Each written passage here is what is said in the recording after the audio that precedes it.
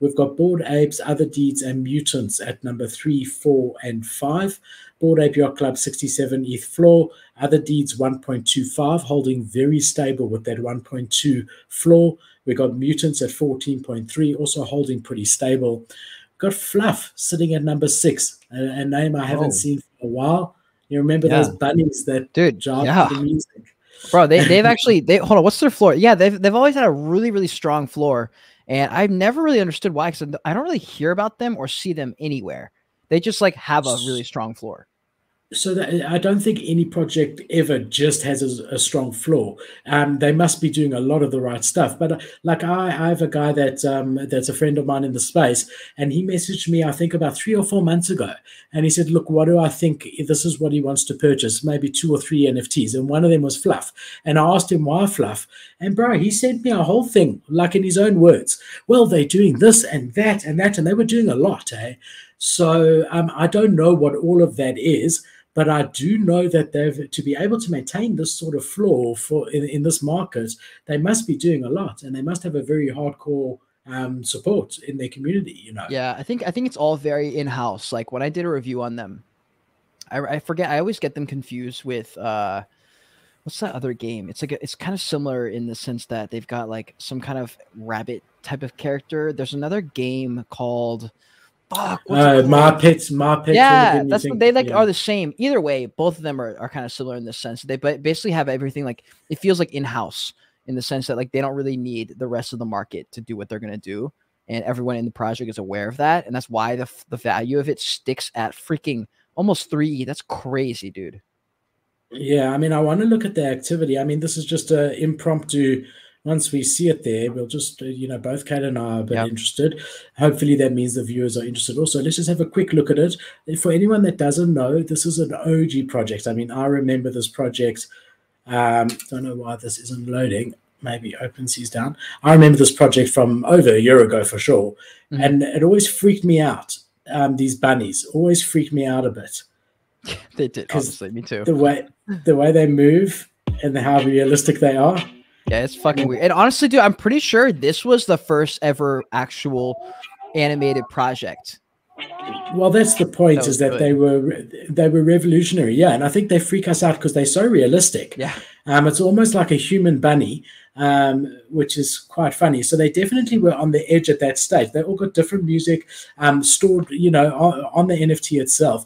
But I want to just have a look at these analytics because I don't really know where they've come from as far as the floor price goes, like what their activity has been for the last while. So there's been a huge jump. It went from 2.1 ETH to 3 ETH and is now settled at 2.7. And if we go here last 30 days, well, they were 2.5 a month ago. I want to, I prefer it in the activity. Still trying to get used to all of these new things. I prefer this. I much prefer this. So this is all time.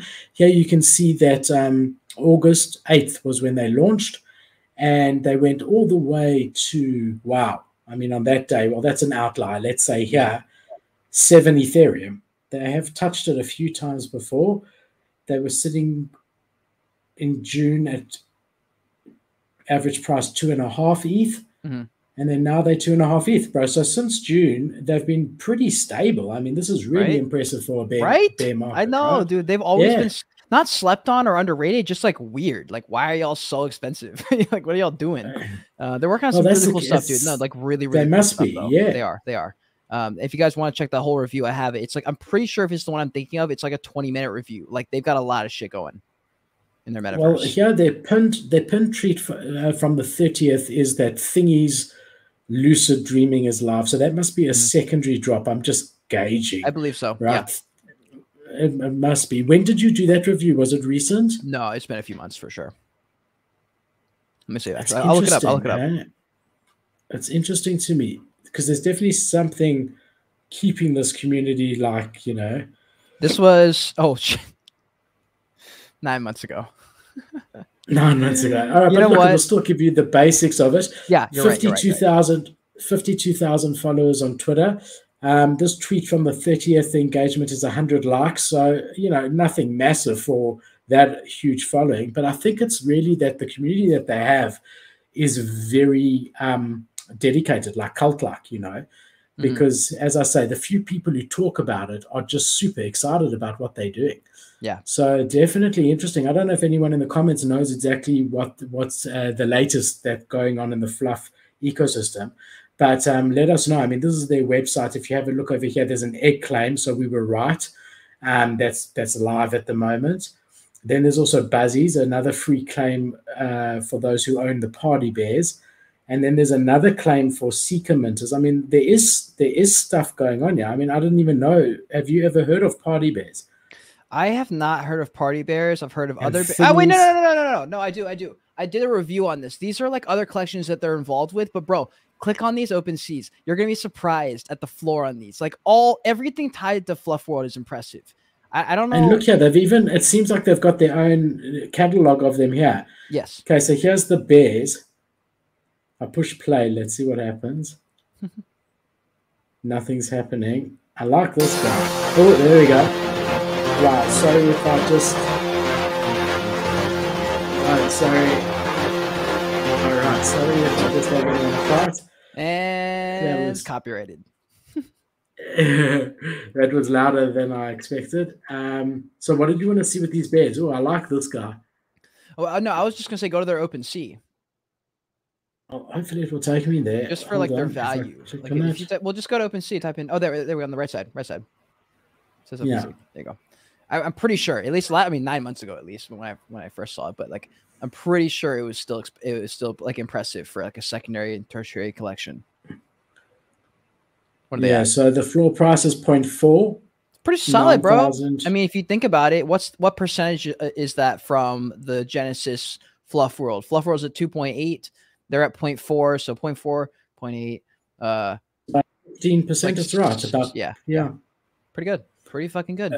I wish I think maybe we should, I'll do a bit of research. We can do a deep dive into this because there's a lot of collections here, bro. I mean, look here. There's Party Bears thingies, burrows. Okay, that's just posters, eggs, ray guns. They really are like doing quite a lot here. Yeah. It's quite incredible. Pretty cool. And I mean, there's